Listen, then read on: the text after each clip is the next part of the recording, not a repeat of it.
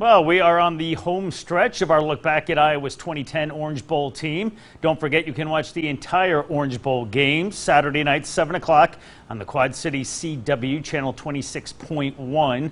We are shifting gears today. We're going to check out the offense. Hawkeye headquarters reporter Adam Rosso tells us how a fast start was the catalyst for a big night in Miami.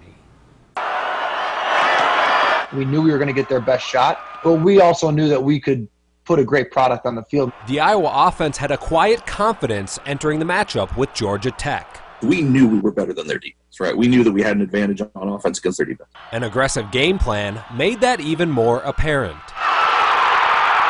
Strike when we can, strike when we have the ball, put good drives together, get on the board early, and make them try to throw the ball. We knew if we could score on a certain number of possessions, we were going to have a certain number of points, and there was not going to be anything they could do about coming back. 2 touchdowns in the first 3 possessions had the Hawks playing with a lead the entire game. It was just a case of kind of feeling out the X's and O's a little bit and picking our spots. And as soon as we got control and we saw how our defense was playing, it was kind of like, all right, let's just keep the foot on the gas pedal. This is working in our favor. And we just sort of rode that momentum all the way to the finish line. Ricky Stanzi completed his first 8 pass attempts in that Orange Bowl. It was his first game action since injuring his ankle here at Kinnick in early November. Don't have any rust. Come out quick.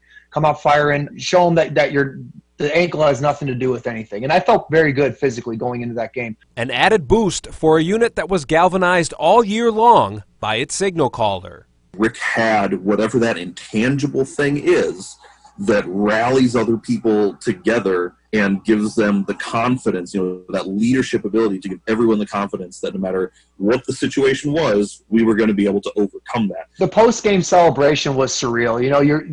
The confetti's flying, the hats are being handed out, you're chucking oranges into the stands. My whole family was there. You're celebrating with your buddies. It's sort of the exclamation point on a great season. Stanzi and the Hawks finished with over 400 yards of total offense in the win. The next season, he'd become the program's first starting quarterback to win 3 bowl games in a career, a feat equaled by Nate Stanley in 2019. Reporting from Iowa City, Adam Rosso for Hawkeye Headquarters.